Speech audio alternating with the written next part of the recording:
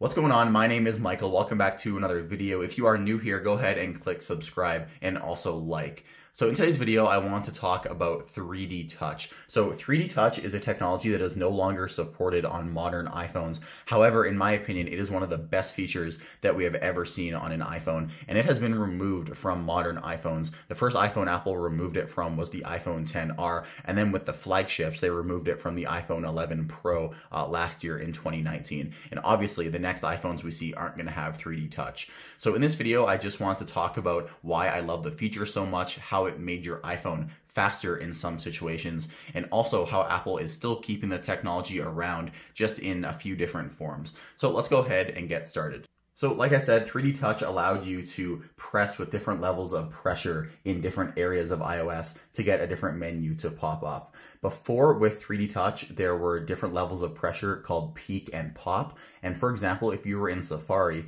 you could press and hold with a little bit of pressure and peek into the Apple website, and then press with even more pressure to go into this page. But as you can see, my iPhone 11 Pro doesn't have 3D Touch, and I cannot do this. So if I want to go into this page, I have to press and hold and then tap it again. And that's not that big of an issue. However, with my iPhone that had 3D Touch, all I would have to do is lightly press and then press a little bit deeper right here, and it would pop me right into apple.com. And you can't do that on an iPhone that has haptic touch. So that's one small downfall there. There also is a bit of a speed change with haptic touch. Before, with 3D Touch, it would know when you're pressing hard and it could pull the menu up super fast. But now, because there's no different levels of pressure, your iPhone has to take a little bit of time to figure out what you're doing. And if you keep holding, it'll just take your icons into wiggle mode like that. So because there's not the different levels of pressure, it's harder for your iPhone to gauge what you want to do, and ergo, it takes longer to do stuff. So I wanted to talk about how Apple has actually kept this technology around in their current products, and they have done that with the iPad. So I actually have the iPhone 6s page loaded up here, and before I show you that, I just want to show you that this was the highlight feature of the iPhone 6s, and Apple has kind of tried to hide this, but this was the first highlight feature. As you can see on the iPhone 6s page, they were highlighting how you can peek and pop into different stuff, just how awesome this multi-touch 3D touch technology was. So it's kind of strange that now it's just completely gone, but nevertheless, let's go ahead and jump into the speed differences. So this technology is still around when you use an Apple Pencil and you want to do these shortcuts on your home screen. So I'm going to do this on the settings app. So take a look at the icon here. I'll make my camera focus on it. So take a look at how long it takes when I use my thumb. You can see it does the little animation, and then it comes up eventually. But when I push with pressure with the Apple Pencil, it shows up a lot faster. I don't know if I pushed hard enough there. So you can see it comes up a lot faster when I use the pressure on the Apple Pencil. If I don't push hard, I can get it to come up really slow. But if I push hard, I can get it to come up a lot faster. It also works like this in Safari. So if I can get out of this website here, I can open up apple.ca. And as you can see, that is much faster. I can do it really lightly.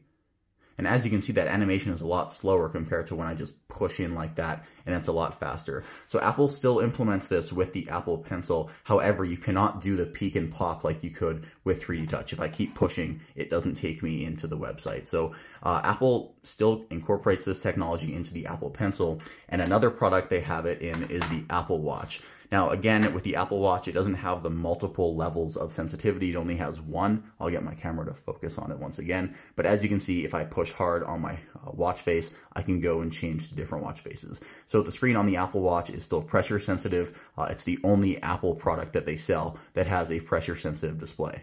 Okay, so we're going to do one more test here. I have my iPad Pro and my iPhone 11 Pro Max.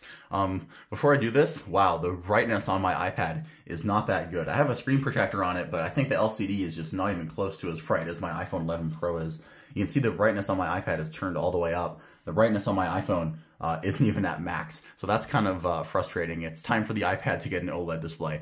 Anyway, back to the task at hand. We're gonna go to the Apple website again. I have the Apple Pencil with pressure sensitivity on the left, and I'm just gonna be using my regular old fat index finger on the right here. I'm gonna press and hold on the Apple icon at relatively the same time.